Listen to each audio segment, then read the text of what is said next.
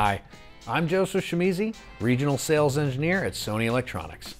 We've created a series of short videos to guide you through some of the features and capabilities of our new PVM-X series of 4K HDR professional monitors.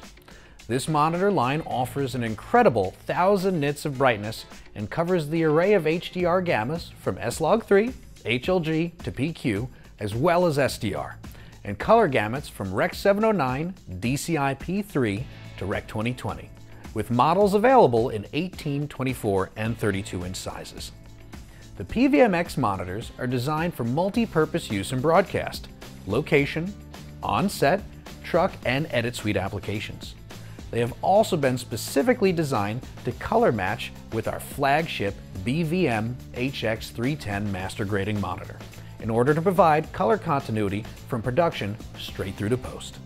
In this segment, we'll be talking about the scopes that are available in the PVM-X series of monitors.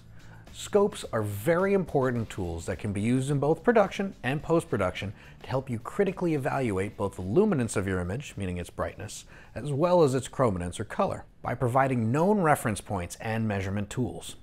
It's important to know these things as we move into the world of HDR.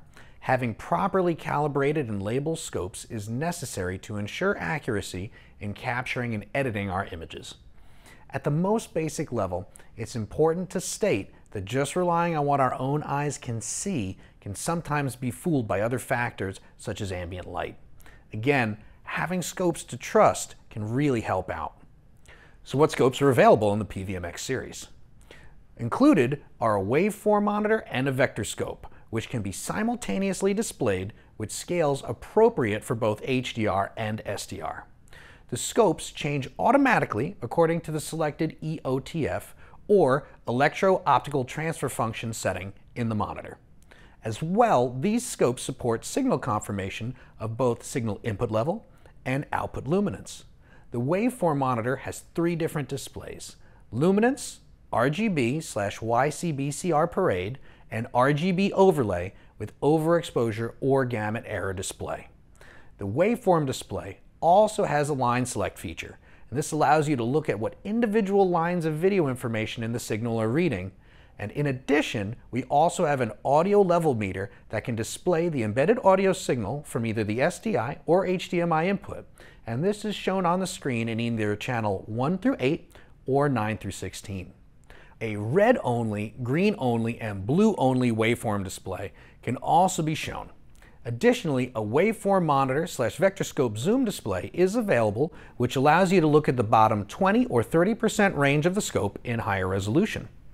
These scopes can also be selected to display in any of the four corners of the screen. The PVM-X series can also allow you to view two simultaneous images in quad view, each showing their own scopes for comparison purposes, and their respective scopes can be viewed in the bottom two of the four quadrants. To activate or choose your scopes of choice, simply go into the Scopes menu and choose the one that serves your purposes best.